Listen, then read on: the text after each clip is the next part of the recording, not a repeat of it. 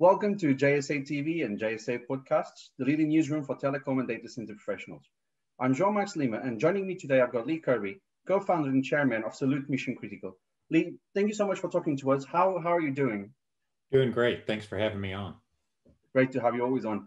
Let's talk about you and Salute Mission Critical. Talk us through your life story. How did you get to launch the organization, and what does the company do? You bet. So I'm the chairman and co-founder. I had the good fortune of partnering up with Jason Okroy, who's the CEO, and we started this in 2013. At the time, veterans' unemployment rate was crazy. It was almost 25% for first-term veterans that had gotten off, and they were considered unskilled. So we wanted to build a company that would show that there's no such thing as an unskilled veteran, and we've done that.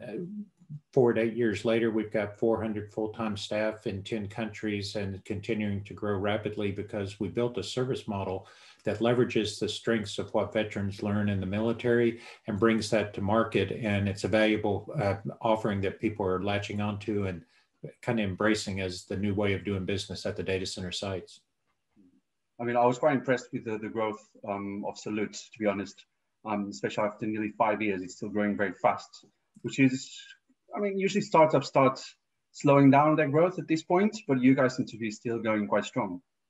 We are, and the exciting thing about it is I think we've got even more growth ahead of us. We've found a capital partner that believes in our mission that came in, and you saw the announcement just a couple of days ago with LLR Partners. Yeah. And that's just going to give us the ability to really scale this thing. We'll invest into our infrastructure and our systems and our people and really put the pedal to the metal, as they say. I mean, this is big stuff because there are big equity capital investors. They've raised more than $5 billion across 6 funds over the years. I mean, talk us a little bit more in detail through the news that you just released this week. We knew a few years ago that as we got to a certain point, we would outscale Jason and my personal assets because, like typical entrepreneurs who bootstrap a company, we were doing this basically by collateralizing our assets to get the line of credits and be able to make payroll and do that. Now we've got a partner that understands how to finance, how to get the capital line so that we can push for even further growth. But if we wanted to keep it just to ourselves, we could have just stayed at the level we are, keep the 400 people going. But we would like to look back in a few years and be talking about thousands of employees all across the world that are getting a chance to get into the data center industry and delivering quality services. Okay. When we talk about expanding across the world, and you've already said that you're present in 10 countries, what's the plan outside of the US anyway, even for the other 9 countries, if they're outside of the US? You bet. We've got great operations already established in Europe. Our 3 footholds that I consider are Ireland, Netherlands, and the Nordic region, but we'll take those operations and we'll expand them further into other accounts. And then we'll also be breaking into new markets based on activity in Poland and Spain. And we'll see more growth in Germany and France. So it's pretty exciting all across the board in Europe and the growth that's going there. As the data centers move out, we move out to help run them on a daily basis. In South America, we're already in Chile and Argentina. I think by the end of the year, we'll probably be in Mexico and expand further in Chile.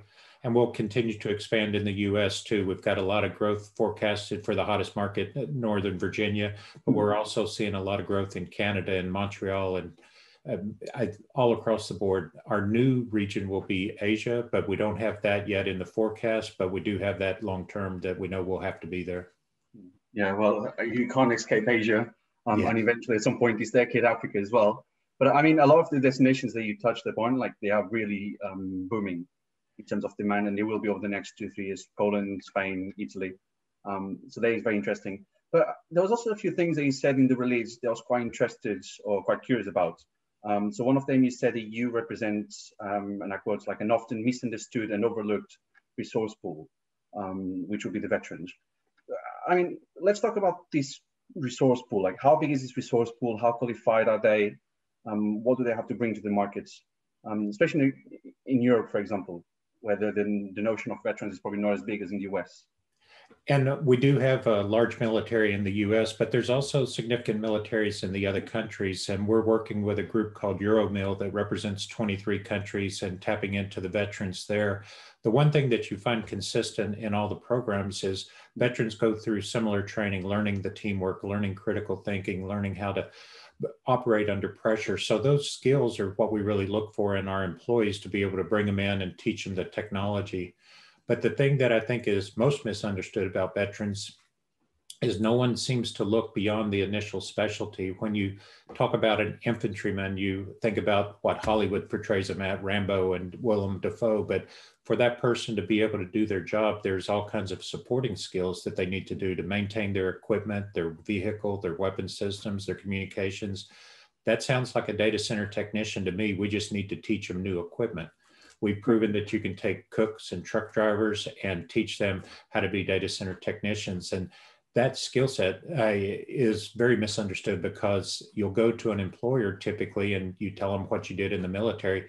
First thing they'll do with an infantryman is put him in as a security guard, and the cook will go into food service.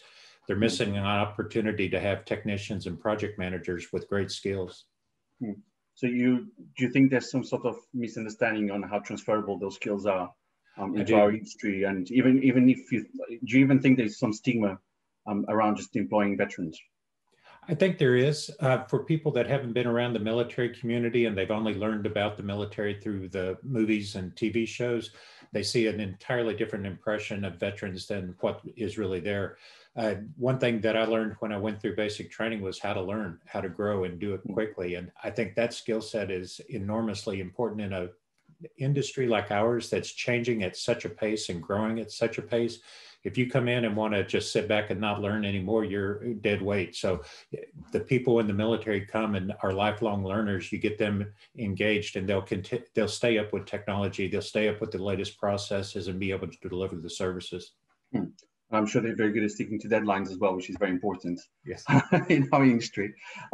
But I mean, going back to Salutes and talking about how much you've grown over the years. I mean, you're 5.5 years from the beginning. You've grown 300% still. So I mean, what's the secret to still grow so much after nearly half a decade? It's a combination of things. I think that the service model that we defined in the beginning has been embraced by the industry because, one, we had a personnel shortage, so we took advantage of that opportunity to bring a new resource pool to bear. We put in a comprehensive workforce development program that goes from training entry level all the way to intermediate and can take you, no matter what your skill set is, integrate you in, make you productive, and then give you a career path that you can continuously develop. With the service model that we've got, the reason that it's so important is that the military discipline that we apply to the sites and the data centers, we do across the board. So our service techs do both CE work, the critical environments, mechanical and electrical, they do the IT work, and they do the security. And that cuts down on the number of people needed on site. It was happenstance based on COVID that cutting down on the number of people on site was actually a good thing. And now we've got a new operating model that people are embracing because it cuts down on their costs, but it cuts down on human risk during pandemics and things like that. So it's a better way of doing business. And I believe that's what's really contributed to our rapid growth. Definitely sounds like. But what's been one thing that you've learned over the years since you launched?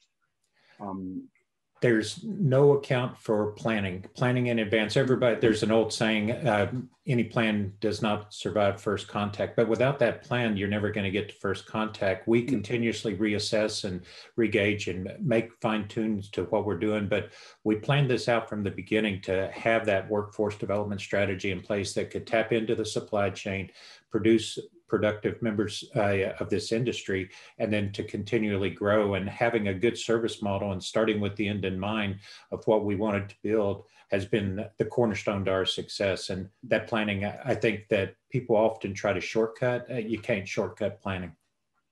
Okay, sounds good. And one last question. If people want to learn more about Salutes, if they want to get involved, so if they are veterans or if they're operators, if they want to get involved, where can they go? How can they get in touch? What's the process?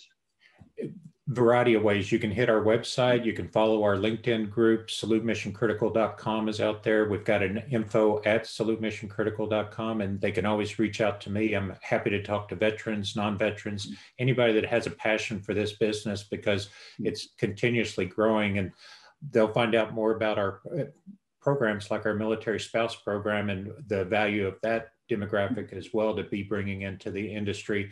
The more you dig, the more you find out, and you may be able to apply what we've done to your business. And I'd be happy to share our workforce development model, how that works and how it could apply to your business, whether you're in this industry or the other. It's tapping into that valuable resource pool of veterans and turning them into great employees. Okay. I know I say it was the last question, but one final one. If you had to describe what you're doing for the industry, because I think you're going to be beyond just serving an industry, actually doing something quite unique for the industry. If you had to describe what you're doing in one word, what word would you choose? Change. We're changing things because everybody has complained about the personnel shortage for at least the last decade. We're showing a way that you can fix this. You can fix the personnel shortage and up the game with the quality of resources you bring to the table. Okay, Lee, thank you so much. Thank you. And thank you our viewers as well at home for tuning in into JSA TV and JSA podcasts. Don't forget, you can also follow our channels, social media channels, to find out more information about us and the industry. Until next time, happy networking.